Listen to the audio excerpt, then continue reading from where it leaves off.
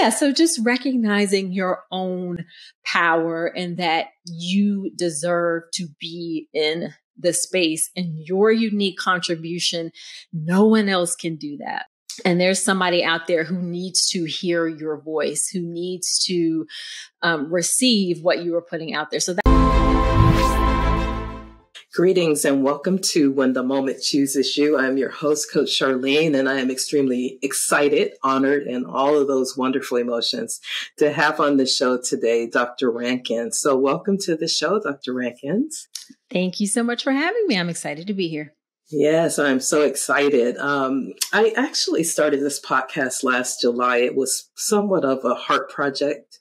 And, you know, we've been through quite a bit since 2020, actually before that, but especially in the nursing profession, the medical profession, when we had COVID-19 and then we had the injustice of George Floyd. I mean, just so many challenges, the double pandemic plus our own personal pandemic. So this When the Moment Chooses You really transpired out of like really a dream. I knew that I needed to do something. I had to move from anger to something else. And so I decided to, you know what, I'm going to make a difference. I'm going to do something in this moment that I've never done before. So I never in all of my career had spoken up when I saw injustice, when I saw things that were not going right.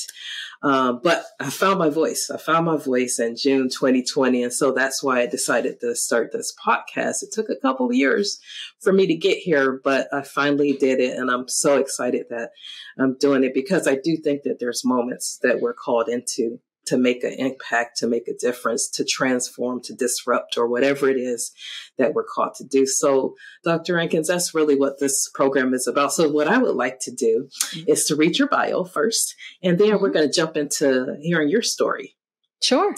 Okay, so I want to read this whole thing. It says, giving birth in the United States hospitals can be scary, but it doesn't have to be, especially with Dr. Nicole Rankins in your corner. Dr. Nicole is a Duke University trained, board certified practicing OBGYN and mom of two who empowers first time moms to have the beautiful birth experience they deserve.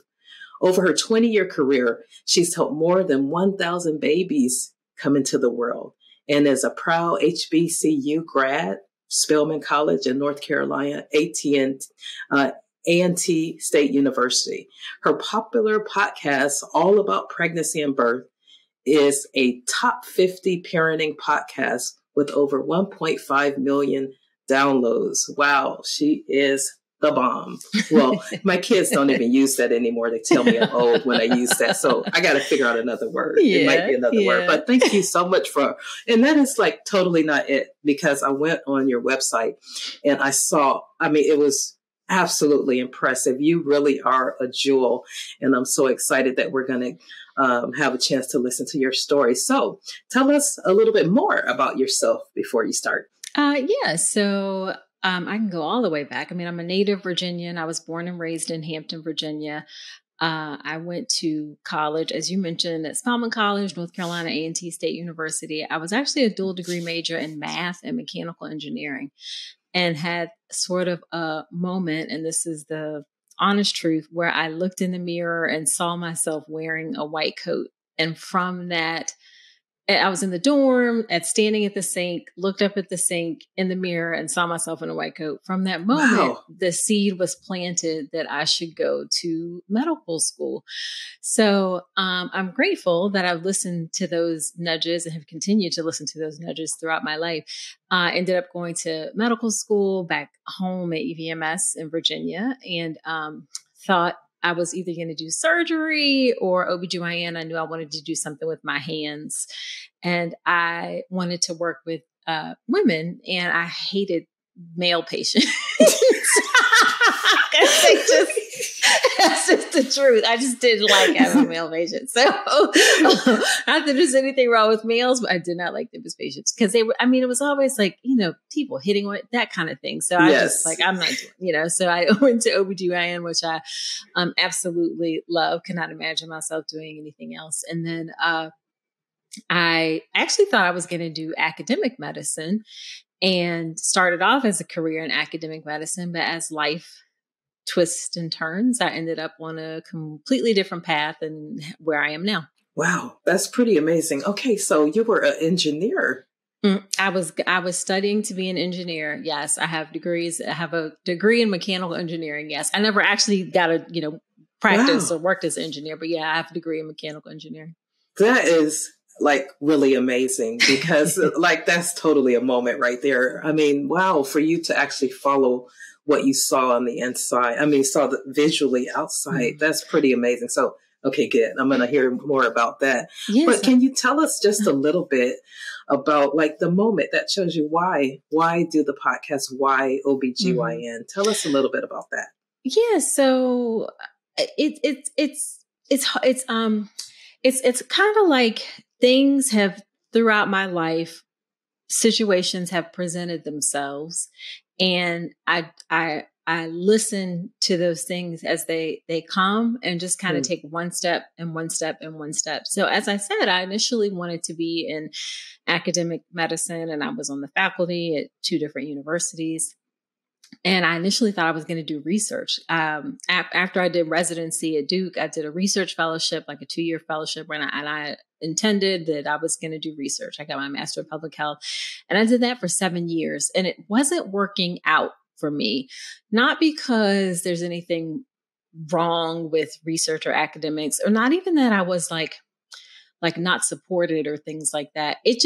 It actually wasn't the right place for me. It wasn't where I was supposed to be. So things kind of came to a head when I had a review with my department chair, and he said that it was actually recommended by I don't want to say her exact position because I don't want people to try to figure out who this person was, but she was someone in a higher leadership position who was also a Black woman who this is what my chair told me, recommended. She said that I should be fired because I wasn't doing the research that I was supposed to do. And that really just like threw me all in a tizzy. One, because being a highly accomplished, used to doing the things that I set out to do, like for someone to say that I should be fired, like really was hard for me. And that it was a Black woman who said it, instead of like reaching out to me, talking to me, those kinds of things.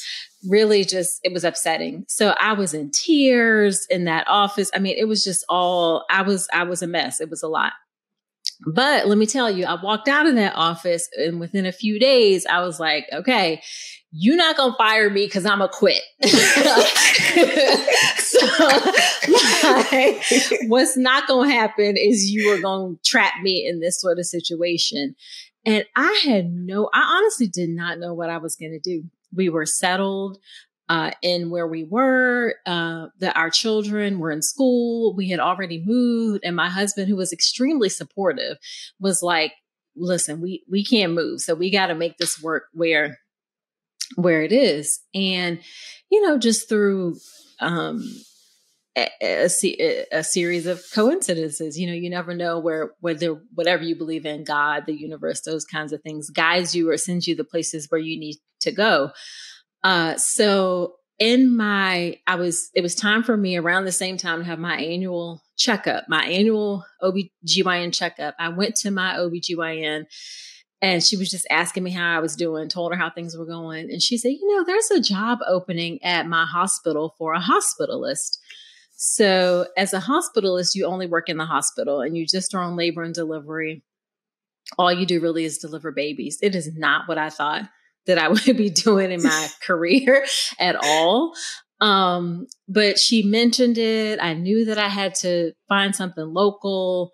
So the rest literally is history. I interviewed for the job, took the job. It was totally different. It was outside academics. I'm in a community hospital environment, very different than what I thought I was going to be, but is exactly where I am supposed to be. And so gratefully that I just took that leap and that worked out well. Sometimes it really is true. You don't necessarily know how things are going to turn out, but the best you can do is just take the next step and the next step and the next step. So that's how I got to be a hospitalist. And then out of that grew my just seeing how things are and how people practice and different ways that people were practicing. That was like very eye opening.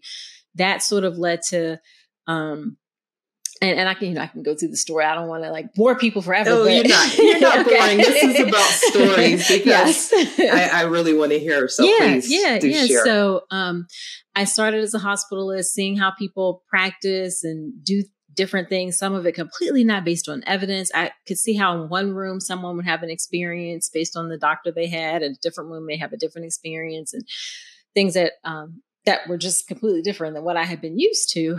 And I also, in the background, was an avid podcast listener. Like I've always listened to podcasts. I love podcasts. And so I was listening to podcasts. I was seeing these different things. I would see that online people, there weren't a lot of OBGYNs, and certainly not with my level of experience. I've been doing this a long time in the space, but that's where people were going to get information. So something said, again, listening to those voices, those nudges said, well, why don't you start a podcast where you talk about pregnancy and birth things? I had no goals for when I started this thing. I just wanted to, I just looked up, how do you start a podcast? And it's actually not that hard to do podcasting. The hard part is keeping it going, but actually starting is not that hard. So I got my microphone, started recording, and now, here we are, 1.5 million downloads later. Wow, that's amazing. Yeah. How long have you been podcasting? So this is going on year 3. Wow. Mm-hmm. Yeah, it's pretty amazing. You guys, you got to get over there. Even if you're not ready to have a baby, she has like major wisdom kicking off in her podcast. So I know things probably have not been easy necessarily. First of all, I wanted to ask you about being a hospitalist. I mean, in my experience, it's not really that many African-American physicians, especially an OBGYN. Did you experience that at all? Oh, 100%. Yeah. We make up like 5% of physicians. So not a lot, not a lot. Now I have I'm very grateful that I trained in an environment. It was unusual where I trained at Duke. We actually had quite a few Black physicians, and we actually still keep in contact today. Those of us, it was a group of us that trained around about the same time, 7 or 8 of us in a series of classes. So it wasn't like I was completely alone, but in general, yes, there are very few Black female physicians. Yeah. Yeah. And we always hear about race concordant care and things like that. So I want to unpack a little bit more about how does a person, like, you are amazing, first of all, but how do you go from this thought of, okay, I want to start a podcast. Oh, okay, I'm going to shift and do it. Now, I know you said that there was like something divine that happened, whatever that is for people, but I think it's totally divine. But what gives you that? Like, you obviously were able to take risk and not even worry about it. Like, you're a risk taker, obviously. Yeah. So I have an intense faith and belief that things will work out for the best. So even if I can't always see it in the moment, and sometimes I cannot see it. I mean, I remember standing in my kitchen while I was thinking I was going to, when I had to look for a new job, and like coffee was pouring down the coffee maker. Like I had forgot to put a cup in. So there was like coffee pouring all over the counter, and I was just standing there like, what is going on? How am I going to make this work? So sometimes it can be very difficult in the moment to know or to see where exactly you're going to end up, but you just try to come back to knowing that I've always been taken care of, and things have always worked out, and that is how things will continue to be, even if I can't see it. So you just have to keep putting one foot in front of the other. And you also have to think of like, what is the flip side if you don't take the risk, if you don't take a chance or a bet on yourself? You'll often think through it and realize you'll be stuck in a situation where you're not happy. So it's like, do I stay stuck unhappy, or do I at least try for something different to reach for being more fulfilled and feeling like you're really living out your passion and your purpose. Wow, that's pretty awesome. So you actually started your podcast, I mean, right in the midst of COVID and beyond, right? So what have you witnessed as a doctor about this recent season that we've been in the last 3 years? Yeah. So one thing I didn't realize is how isolating it had been for people having babies to be in this COVID times. Like people were going to appointments and you couldn't take your partner with you. They may be able to only come for the ultrasound. You weren't necessarily connecting with in-person childbirth education classes. I also have an online childbirth education class as well. So that got to be a lot more popular during the pandemic. But I didn't realize how isolating it was for people having babies in the times of COVID, and then wanting to keep your child safe, your baby safe, just really a lot of isolation for sure.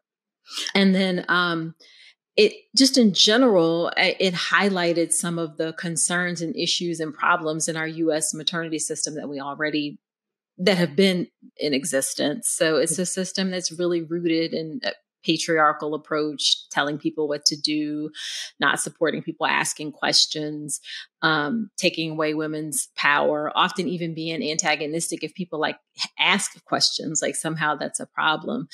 Racist, of course. And just part of, I also went through my own sort of development, like personal development, in being a better person. Like I started doing things like meditating and reading personal development books, and just realizing that I wanted to show up in a different way in my life and through my work. So I realized that I actually was part of that same problem. I had many times rolled my eyes at somebody that had a birth plan, because that was just, that was just sort of the culture that I was in. Like, oh my God, here we go. Birth plan. It's an express ticket to the OR.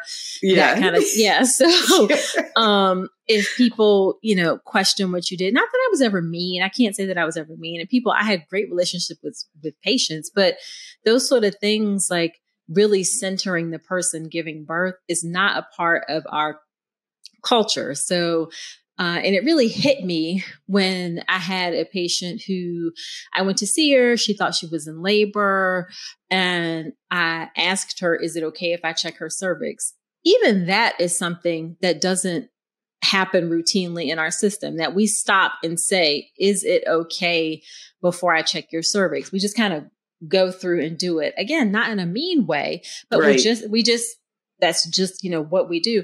And when I asked her, and she looked at me and she said, well, do I even really have a choice? And that just really hit me, like, she absolutely, yes, you have a choice about what happens to you in your own body, especially something as invasive as us putting our fingers in your vagina. Like, that's pretty invasive. So that just sort of hit me. Like, I want people to know they have a choice. They have power over what happens in their own bodies. And we as a system must support that. That's so powerful. I'd love to hear more about like your podcast in particular. Tell us a little bit more about your podcast. Yeah, so my podcast is called All About Pregnancy and Birth. And it's actually maintained the same format since the beginning. So I have 3 different types of episodes. I have episodes where I do talk about topics by myself at the microphone, where I do solo episodes and I take a deep dive into a topic. Then I have guests come on, like expert interview guests, about all kinds of topics. And I have to say that part of the podcast is a little bit selfish in the sense that I use it to learn more things for myself that I think that other people will want to know. So of course I have things like pediatricians. I've had people talk about breastfeeding, but I also will have fun or interesting things or that I want to learn more about, like acupuncture, like chiropractor care in pregnancy. One of the most popular episodes is actually how to get your dog and your new baby to get along, with someone who is like a dog trainer. So I have those type of interviews. And then I have birth stories where I interview women about their birth stories. These are my absolute favorite episodes because, one, it helps give me a window into birth that didn't see or realize being on the other side. Right. And just realizing that the importance, so many times in medicine, we kind of go through and do things. We're so used to doing things, but really having a baby is a core memory for people. Yes. And they don't know before going into it a lot of the things that we know. And we have to remember that. So the birth stories are always my favorite because, again, I just get to hear people's thoughts about through their pregnancy and postpartum. And it definitely think it's helped me to be a better obstetrician for sure. And I share the good, the bad, and the ugly. I try to share a range of things. I don't want things to be just sad and depressing, but I also need to highlight the realities. There's certainly problems in our system, but there are also places where things are being done very well. And this is important to kind of show all of those aspects. And then I'll say the other thing I'll say that my podcast has led me to do, I certainly speak up more about the problems in our system. At first, I was a little bit afraid, to be honest. I was worried I was going to be perceived as like, how dare you talk about these things? And now I'm sort of like labeled as crunchy or, or people, people would give me blowback or that kind of thing from professionals, but it just kind of gave me the strength to know that these are important topics that deserve to be talked about. And now I just run my mouth about whatever. So. Well, I am so glad I'm so glad you do, because we really need to talk about it when you can. I just think about in my career, I've, gone in and, rounded on certain patients, and I look up on the birth plan and I see, I just want to live.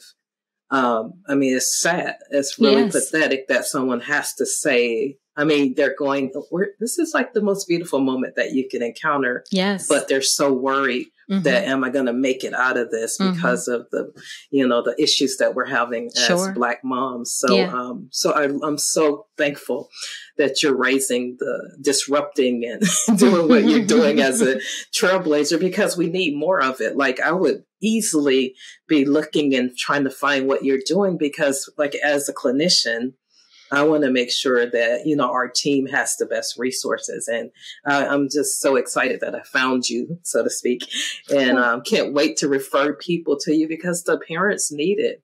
Our families need what you're doing. And I can see why you're like totally blowing up, because your voice is resounding. I found this quote the other day, and it says, one voice at the right pitch can create an avalanche. And it looks like you are creating an avalanche. Oh, well, which is for the better. So thank you so much for that. Now, just really quick, is there any barriers that you would say whenever you're trying to pursue a dream? Yeah. Probably the biggest barrier is your own internal things that you tell yourself. Yes. like people find it hard to believe, but I 1000% have imposter syndrome, where I'm like, well, who am I to, say this? And, am I really qualified to do this? And then I've done things like work with coaches a couple times and things like that. And people would be like, Nicole, you've delivered you've been a part of 1,000 births. Like, you have enough degrees to line, a wall, stop it. Yes, you have the qualifications, speak up. And so definitely feeling like I could do something like this. And even small things, like part of my social media, I do, quotes. Like I would do inspirational quotes kind of things, or, little snippets. And for long periods of time, probably for a year, even longer, all of the quotes were from other people. Like, I would look up quotes, and then somebody said, why aren't you just saying the things that are important? And it was like, well, okay. I do have something important to say. So that's powerful. Yeah. So just recognizing your own power, and that you deserve to be in the space, and your unique contribution. No one else can do that. Yes. And there's somebody out there who needs to hear your voice, who needs to receive what you are putting out there. So I would say that is the first initial barrier. The second barrier, and this one is a little bit trickier, but I think I'm finding more and more that people seem to have I don't want to say an overemphasis on youth, but not enough of an emphasis on experience, especially when it comes to something as serious as birth. And that doesn't mean I don't want to discount people who don't have as much experience. There are lots of people in this space, but you really want to be able to learn from someone who knows what they are talking about. Yes. Yeah. Yes. Having 1 baby, 2 baby, 3 babies. Yes. That brings experience. But that's not the same level of experience as someone like me who's delivered over 1,000 babies, or even there are some people who are physicians, but they aren't practicing anymore. And there's something about knowing that you're connecting with people who are in it and who have experience. I think that is meaningful, and we don't always have that, that isn't emphasized enough. So that's I think is a barrier, I think sometimes to people getting the things that they need. And then I think there's also just the reality is that, yes, there are many people of color, Black people who are quote unquote influencers in the space, but we have a steeper hill to climb in terms of getting in front of more people. We just don't get the same level of exposure.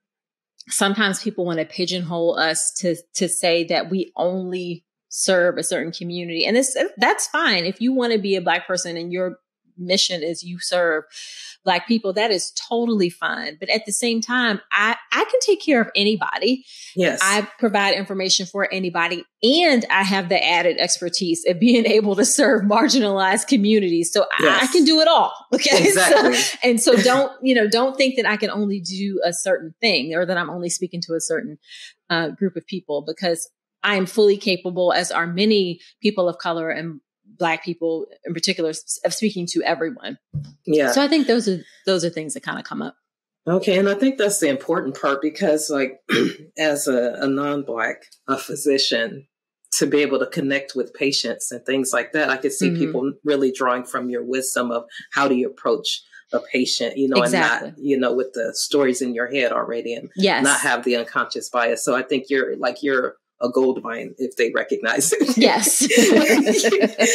And then Nicole, one more thing, Dr. Rankins. There's 3 things I love to get from my guests. I just call them 3 pros of wisdom, 3 wisdom nuggets. So what is Dr. Rankins' top 3? Yes. So number 1 is just keep trying, like keep going. Just keep taking one step forward. If you go back and look at some of my earlier videos, you talk about my website now, just really recent when we did it. Yes, it's gorgeous. It's beautiful. I must just say it's like it's lovely.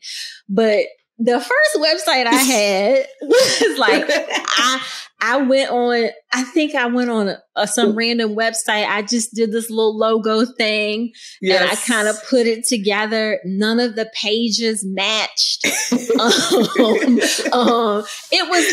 was like a hot mess, but I was out there. So you have to put yourself out there. You will get clarity, not from obsessively thinking about things. Clarity comes from actually doing things. So put yourself out there, do things, and you'll get better. You'll reiterate. If you look at some of my earlier videos, it's like, oh my Lord. But that we all have, you just have to put yourself out there. So that's number 1.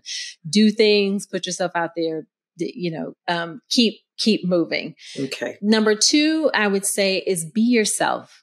Just be yourself. Be your authentic self, whatever that is. It can be tempting to think that you have to be a certain way in order to be received. And you can see people on social media and they're doing different things, but you really have to stay true to yourself. Like the best example that I can give of this is I dance and I'll go to a party, but I'm not dancing and pointing at things on social media. Like that's just not what I'm going to do. That's not me. Okay. So literally when I do things like videos and reels, I just turn on the camera and talk. That's it. That's it. That has worked quite well for me. I get some of my reels have 100, like I have reels on TikTok or videos on TikTok that have 100,000 views. People appreciate you just being yourself. So just be yourself. You don't have to do all of the things that everyone else is doing. So that is the second thing. Be yourself. And then the third thing I would say is also in the context of being yourself, sometimes people think you have to, if you can't change, or you have to, people expect you to be a certain way. Sometimes you have to change course. You may Yes. need to do different things. Maybe you need to show up in a different kind of way. That's okay too. That's also part of being yourself. Don't be afraid to take risk and change and do things. You're still you. You're not the same person that you were 20 years ago. If you That's are, right. then that's a problem. It is a problem. Right. So as you grow, as you develop, it's okay. Sometimes you change course, and that's okay.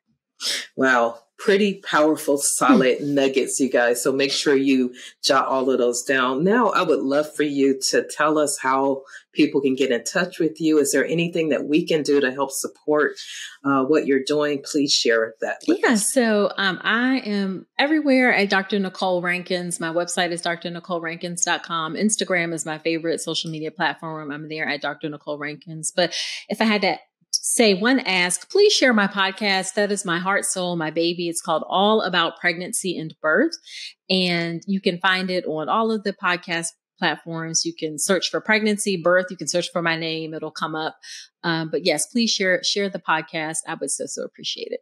Okay, that sounds good. And then you said that you have birthing classes? Yes. So I have an online childbirth education class. It's called the Birth Preparation Course. That was also a labor of love to record that. It is about 10 hours of content, and it really approaches helping people get ready for birth from the perspective of hospital birth. So that is what I know. That is what I teach. And so I help people to really get prepared for a hospital birth, whether they plan to have an epidural or not, just understanding the system, how to navigate things, understanding what's really happening in your body during labor and birth. People think you have 3 contractions and then you run to the hospital, and that's not how it works at all.